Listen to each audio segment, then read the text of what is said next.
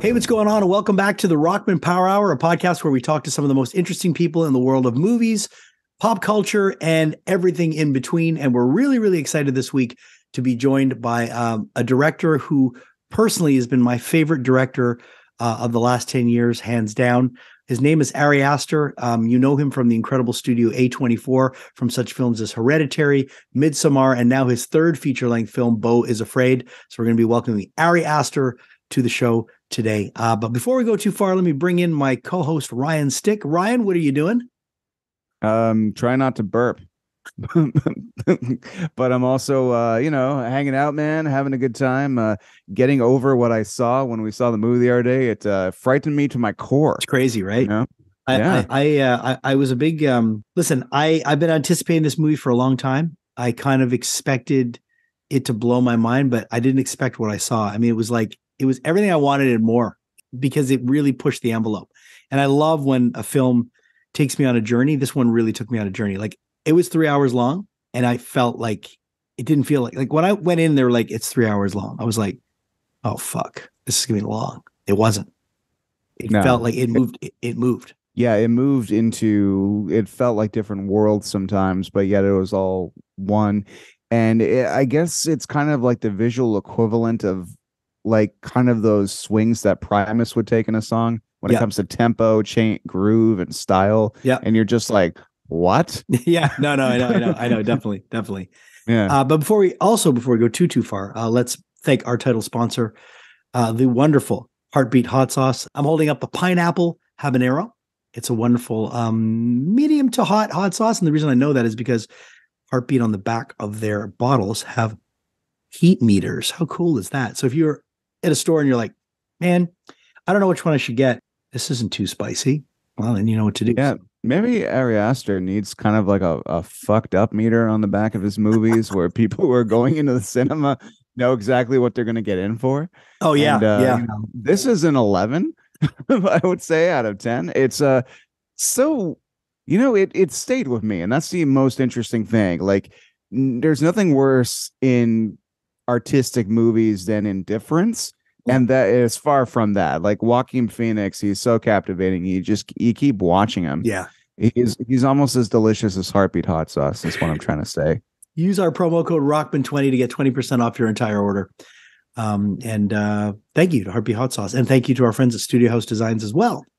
Absolutely. Oh, Studio House Designs. Hey, like the Beetlejuice. Look what finally came in the mail, Wayne. My Sports Illustrated swimsuit issue. No, what actually came in the mail was this Beetlejuice shirt that I'd been wanting since October. Nice. Or late October, I should say. Yeah. And Studio House Designs, man, they did me right, I gotta say. Sweet. And now this is my first Beetlejuice shirt, besides my Retro Kid Beetlejuice animated TV series shirt. Right. Considering how much I love Beetlejuice, this is my first Beetlejuice shirt, and I'm very happy. Nice.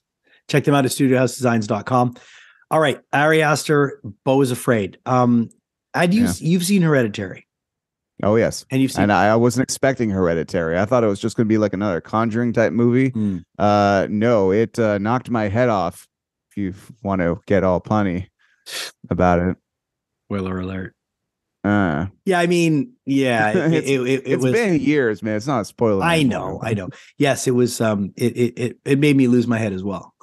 I would say, I being as much of a fan of the genre as I am of horror, when someone comes in and does something interesting and new, it's always fun. Yeah. And the guys that have been really carrying the torch for filmmaking in the last few years, we've talked about it before. Ari Aster, definitely Jordan Peele. Oh yeah, Robert Eggers. I have a Nope shirt in the other room. I'm going to wear that in an episode or two. Yeah, listen, Ty West, with Pearl X and now Maxine coming. So yeah, it's a great. It's kind of like the genre that I'm the most excited about, and with what's been going on in the last little while. So getting a chance to talk to him was really fun. I was really excited that we got to do it in person. I think it's the first time we've done an interview on the show in person, Oh yeah. So that was really cool. Yeah. And I mean, just a little backstory. We showed up at the Four Seasons Hotel where he was. And had to, we were brought in, we had to set up really quickly, and he was in a room alone, and it was really cool to just walk in and have like there's no pretense. There was no like, it was just like, oh, hey, he was so chill. I mean, he couldn't be more unassuming than he was. And, but just a really brilliant mind. You could tell that the guy's, he thinks about what he's going to say, and he puts a lot of thought into everything, even his answers. And I love that. And I have a story about what happened because I had brought some stuff to get signed. Okay. I had brought 4 things to get signed, 4 copies of Midsommar and a copy of Hereditary. Get out. Okay. So like 4K Blu-rays and like something unique about them. Yeah. Like I had a collector's up a video store? No. A24 had this like big collector's edition that was like cloth bound, really nice book from Midsommar. And then I had the original Blu-ray that I bought. And then I had gotten the Italian one. Anyways, I had a bunch, and I had a version of Hereditary as well. So I had them in my tote bag, and my tote bag is a really cool bag by this company called Out of Print. And it was the cover of the original literary edition of A Clockwork Orange. Yeah. The Anthony Burgess movie, book, which the movie is based on. So I had this tote bag. This is the second time that I've owned this tote bag. And what I love about the tote bag is it's perfect size to put a record in. So I would always, whenever I would go to an interview that I want to get some stuff signed, it would be like my tote bag to bring, because it also has a little pouch inside where you can put your markers, your Sharpies and all that. So I have this tote bag. First time I owned that tote bag was maybe 8 years ago. And I had it for about a year. I went to Osheaga and I interviewed Run the Jewels. Yeah. Killer Mike saw my tote bag and said, "Oh man, I love that." And I said, "Do you want it?" He says, "Oh man, really?" I said, "Yeah, because I'm going to cut it out and I'm going to use it as a patch for a jacket. Like, I love the design." I was like, "Cool, it's yours." I gave it to him. Lo and behold, I get a message from Melanie, the publicist, and she goes, "I have an odd request." She goes, "I got all your stuff signed, but Ari asked if you could have your tote bag." I'm not kidding. And I was like, God damn it, I can never hold on to this thing. So I said, and I don't know how what's come about of it yet, because I said, well, yes, he can have it. I go, but I want him to record a quick iPhone video saying thanks. Okay. So I didn't hear back. And then I just heard a message from her saying, "Ari, loved the interview. Thank you. And I've got something special for you as well as your signed stuff." So I don't know what it is, but I can't believe. And then to make matters worse, I go on that website Out of Print to see if I can order the bag again. They don't ship to Canada anymore. I thought you were going to say they're out of print. No, they still have them. Yeah, right. Oh, okay. But no, they still have the bag. That was horrible. They still have the bag, but I can't get it here because they don't ship to Canada. Anyways, I just thought it was really cool that Ari Aster wanted something of mine. And I was like, go ahead, dude. Because you clearly want so many things of his with your 4 copies of each film. I brought everything figuring, listen, I know I have a lot of friends, like I can think of a couple that would want probably something signed by him. So I brought everything that I had, figuring if he signs 1 or 2, great. If he signs everything, maybe I'll have something to give to somebody who didn't get to be there, that kind of thing, and whatever. But but anyways, it was just a really cool experience to be able to chat with him, and he liked our interview, which is great. That's the thing I got back. So, but yeah, you could clearly see that I'm a little flustered and nervous in this, but I don't really care because it was Ari Aster, and he was on my bucket list of people to talk to. I gotta tell you, man. So awesome. Without any further ado, here's our chat with Ari Aster from Beau is Afraid.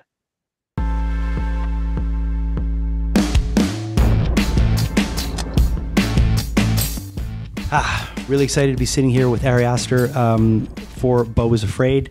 Been a fan of yours now for the last 2 films. You're so young in your film career, but already people are just blown away by your work, anticipating the next one. That's how it was for me after Hereditary. I was frothing at the bit for Midsommar, and I was frothing at the bit for Beau is Afraid. And I don't want to blow smoke, but it does not disappoint. Thank you. That's good. Yeah. There's something at the root of all these films which I related to immediately as I started thinking more and more after every film. It's all about family stories. It's all about situations that happen with families. It's and I think that's one of the things that I love about your movies is that a lot of people will label them as this and that, but they're family dramas. things that'll happen between characters that everyone can kind of relate to, depending on how your childhood was. And, when I watched Hereditary, I could understand, feeling a certain way about a certain child and being a parent, maybe liking this child more than that child at that time. And there's just so many themes that run through.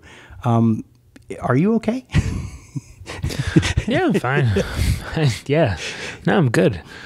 For you, is it important to tell those kind of stories and kind of wrap them in that genre? Is it something that you really try to do, or you just try to make movies that tell stories? Yeah, I mean, I just try to tell stories. I mean, it's true that the 3 films I've made so far are, steeped in family. Family stuff. Yeah. But I don't know. I also think it's kind of hard to get away from family. Of course, in any sort of storytelling. I mean, or just relationships in general. Like what I don't know how you get away from it. And the most fraught relationships are the ones that we have with the people closest to us. Right. And in some ways, I mean, I don't know. I feel like Beau feels like an end of the road. Yeah. That maybe began with Hereditary. So it's in a way it feels like some sort of completion. Right. So and I know that the next films I plan on making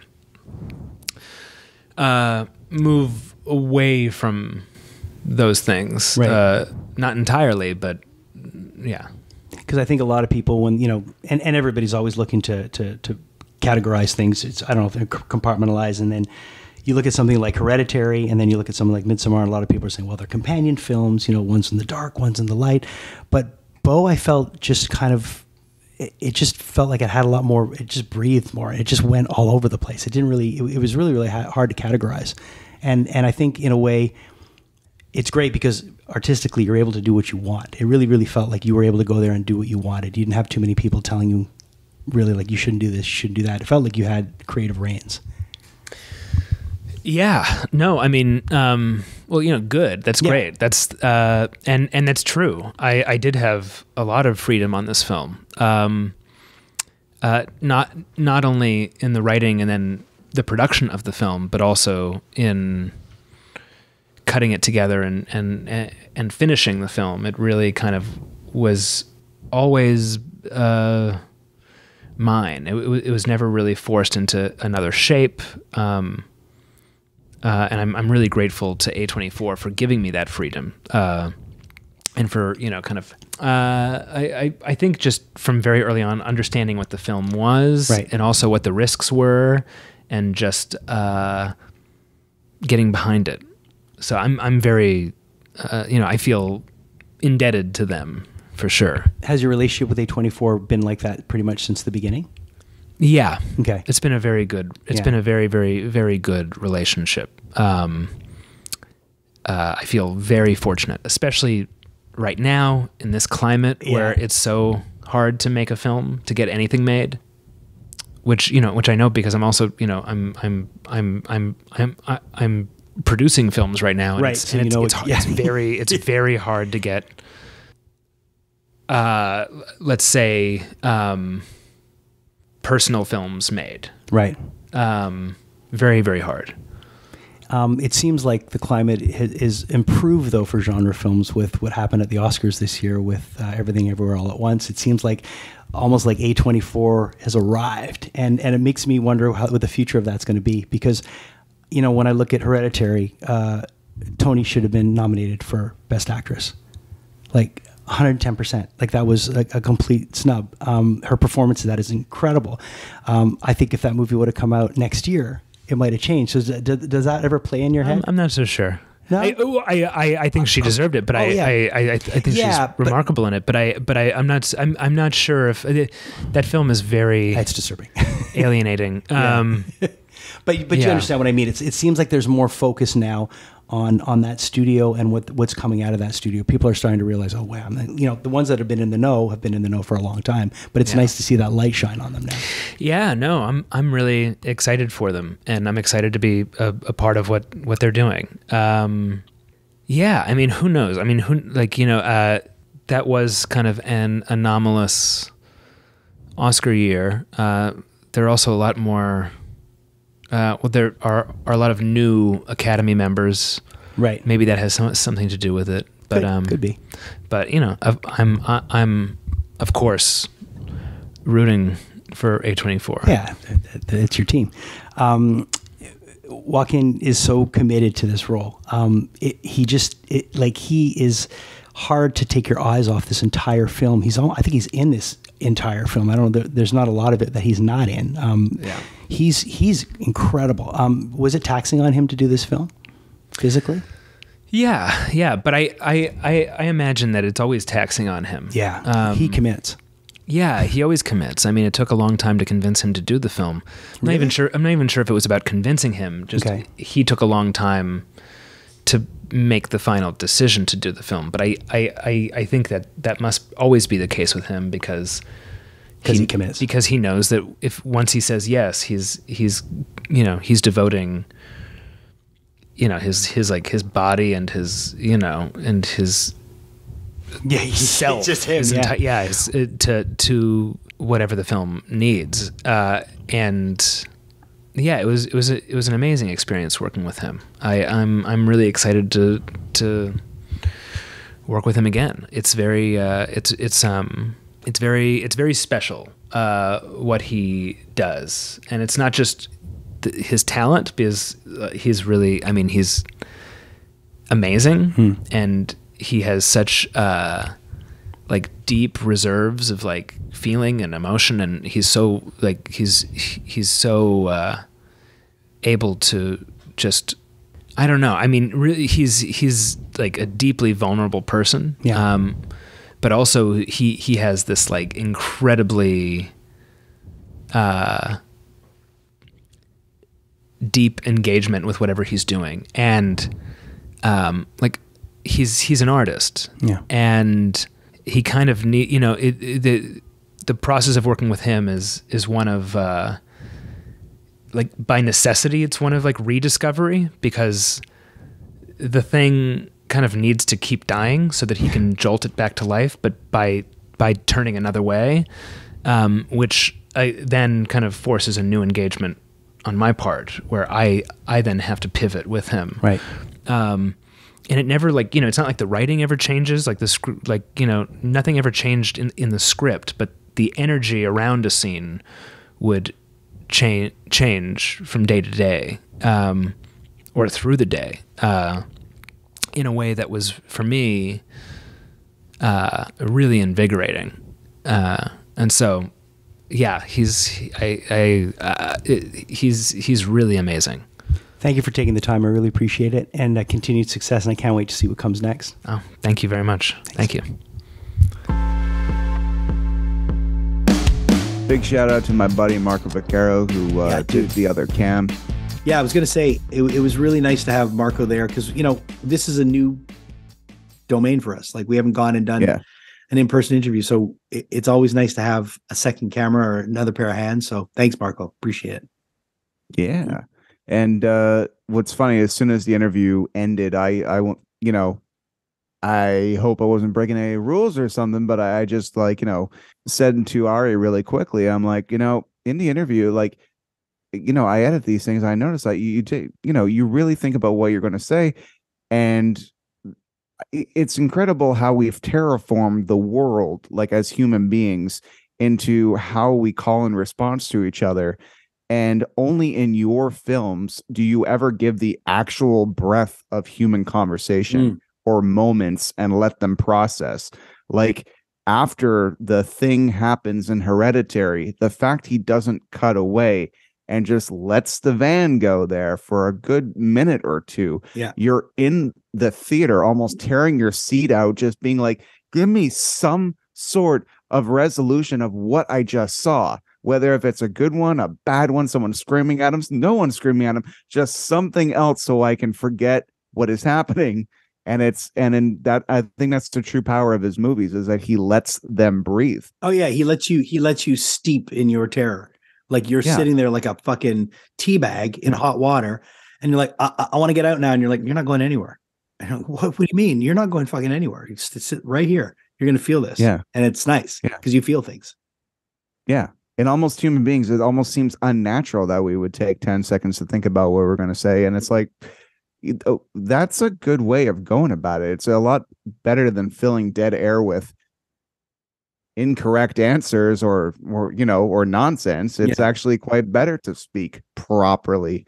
And that's something I should say to myself because I'm an insecure motor mouth who just wants to fill the void. And every now and then it goes terribly wrong.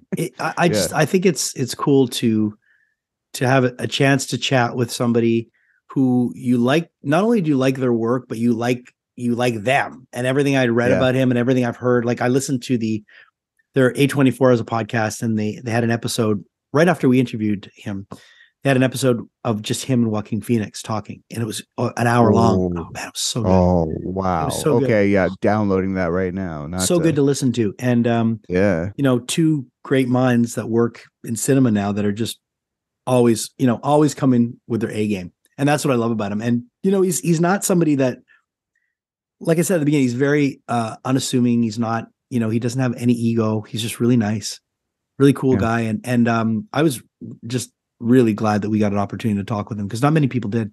No, and I'm not going to take that for granted. In fact, Marco had work later that day and he went to bed at 7 a.m. and still got up because he's just like, look, when are you ever going to meet Ari Aster again? Yeah. When are you going to be in a room with him, even if you're filming whatever, you know what I mean? Like I get 100%. So thank you to Melanie at the PR company and for Sphere and everybody who helped to make that happen because it was really it was something else. It was really, really cool. Special one for us here, I think, on the podcast. Yeah. And talking about the movie, I mean, the movie's great.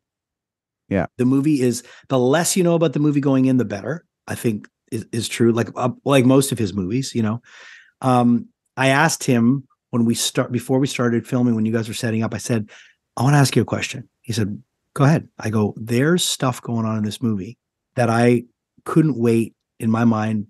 I kept saying, I can't wait until I own this. Because when I own it, I can stop. I can rewind. Yeah. I can freeze it. Like I can rewind. I can go forward. I go, because you always put Easter eggs and stuff. He goes, there's tons in this movie. I said, I can't wait. Because really, Midsommar had so many, Hereditary had so many, and there was a couple that I noticed when we were watching the film. In Beau's apartment, for example, there's one time where he looks at a picture of his dad, and I was sure I saw something else in that picture, another face looking sideways, and I was like, oh man, I can't wait to watch this again. Kind of like Everything Everywhere All at Once. Yeah, and there's also this warning for the tenants every time he goes to his apartment. Like there's a warning about a spider, and then there's a warning about this or that. Yeah. And then the letters, the perception, it's really crazy. And we must bring up too that it was shot in our good old hometown of Montreal. And a lot of Montrealers. It was really fun. Yeah, and a lot of Montrealers. Shout out to Tristan, who is you'll see later in this commune thing that I don't want to give too much away about because it's kind of a plot device. But Tristan's one of the best actors in the city, and it's so awesome to see him get some recognition. But also it's really cool to see Montreal looked like total shit. Yeah. In the beginning, depicted, I believe it was like some city. I'm not sure if it was New York, but it definitely had a New Yorkie vibe. A New Yorkie vibe and a colorful cast of characters on the street. Let's just put it that way. Yeah. Listen, actually, a lot of the scenes in Beau's apartment were shot we're shot in the village. And they were really, a lot of shots were like, I was talking to Melissa, I went to go get tattooed, and she was saying, oh yeah, you could see our sign. If you squint, you could see our sign, like it off the distance. And so yeah, shout out to Montreal being in there. Shout out to Barry Morgan. So Barry Morgan, whose voice and whose newscasting we heard in the last Scream movie, his voice is in there, and he shoots, he throws as a newscaster, he throws to Tara Schwartz, and Tara was the newscaster in the movie. Nice. And I sent her a message. I said, hey, congratulations. Like I saw you in the movie. And she had told me a year ago, she goes, oh, I'm in the new Ari Aster movie. She goes, it's really fucking, I can't wait for you to see it. And she goes, how's the movie? I haven't seen it yet. I go, it's great. She goes, man, he asked me to say some fucked up things. I was like, oh, great. So I read for that movie twice. I know you got to tell him that. Let's talk about that. Yeah. You got to tell him that. Okay. Well, yeah, I got to tell him that, but then I kind of realized I'm like, I think I said these exact words. I'm like, I don't think too much of myself, but I kind of realized I'm too pretty to play the two guys that I tried out for, and not too young and too kind of like I wasn't nearly as menacing enough because the people they cast for the reasons they cast are holy shit. Yeah. Like very, very intimidating and very rememberable roles. Oh yeah, in very certain ways. Yeah, no, totally memorable. And I think you had said you read and he said something like, "Be careful what you wish for." Yeah. It's like, oh yeah, because you know what, you never know. Like you'd be careful what you wish for. You think you want to roll, and you see what you have to do.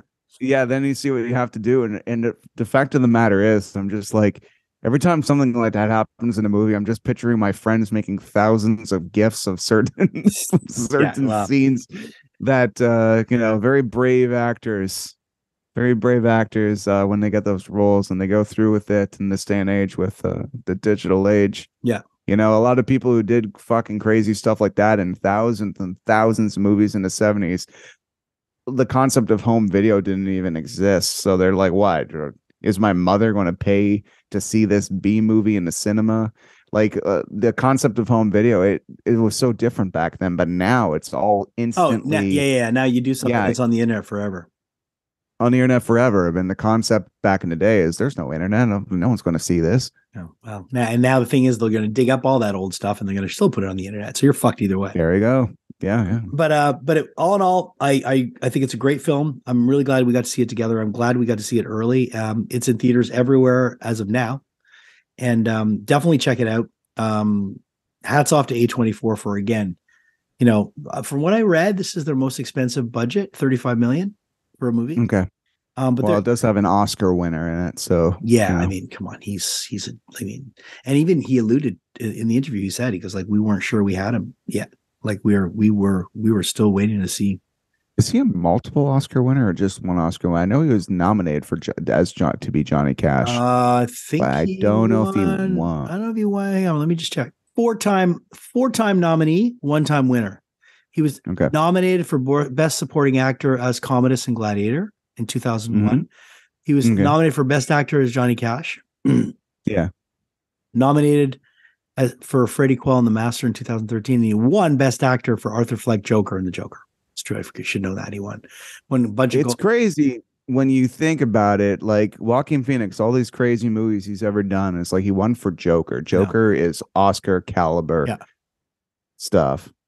That's crazy. Just goes to show you can't put comic books all in a box. Be like, oh, they're all the same. It's like, no, they're not. No, the Joker movie is like special, and so is the last Batman movie. They're just it's a different thing. It's a different thing that's going on, and it's a thing that they should continue in that theme with because it works.